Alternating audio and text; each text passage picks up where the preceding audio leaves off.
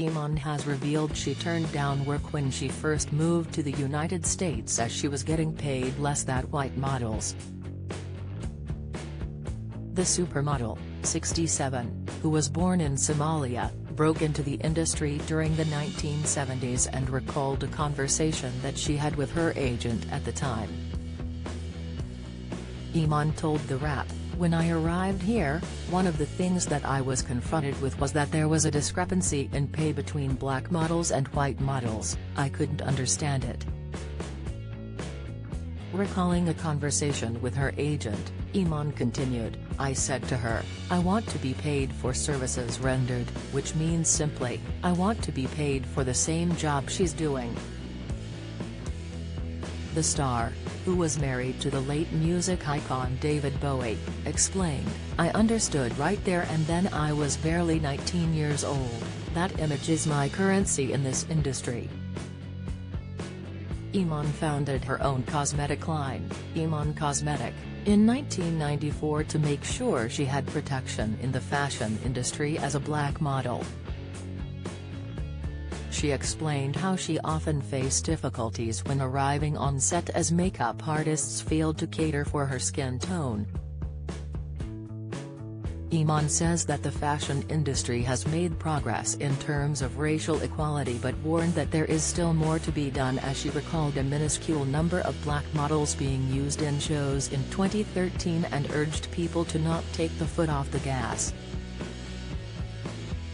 It comes as the cover model appeared on CBS This Morning with host Gayle King, 67, to speak about the new documentary Supreme Models.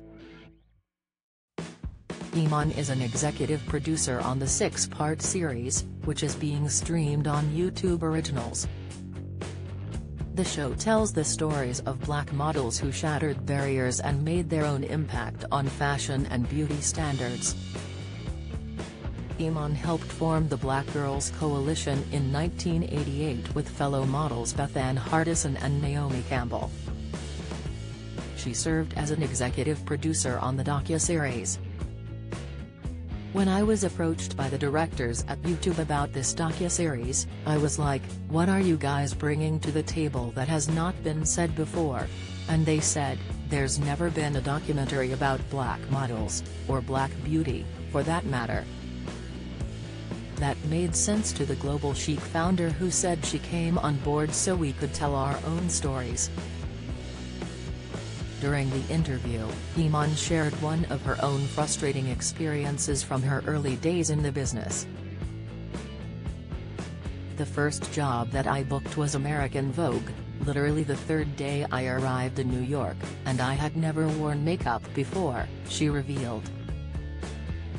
She recalled the makeup artist hired for the shoot was working on a Caucasian model, and then when he approached me, he said, "Did you bring your own foundation?"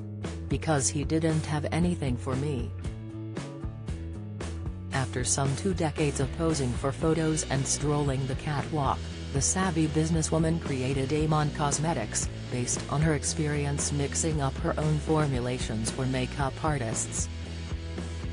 "I definitely did create my own cosmetics because in fashion, image is my currency, so how I look in magazines, how I look in pictures, it's really, truly what they want, and so I wanted to have some control over that."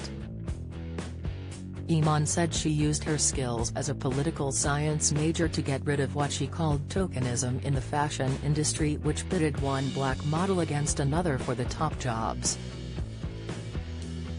"They created the idea that you have dethroned the other black model so you can have some space," she said of her early days as a model. "I come from that mentality, that as a group, as a tribe, we're more powerful than singularly. So, I teamed up with Beverly Johnson and we became best friends. And we got rid of that tokenism immediately. Instead of calling out people or designers, I wanted to call them in, so they can understand what was going on."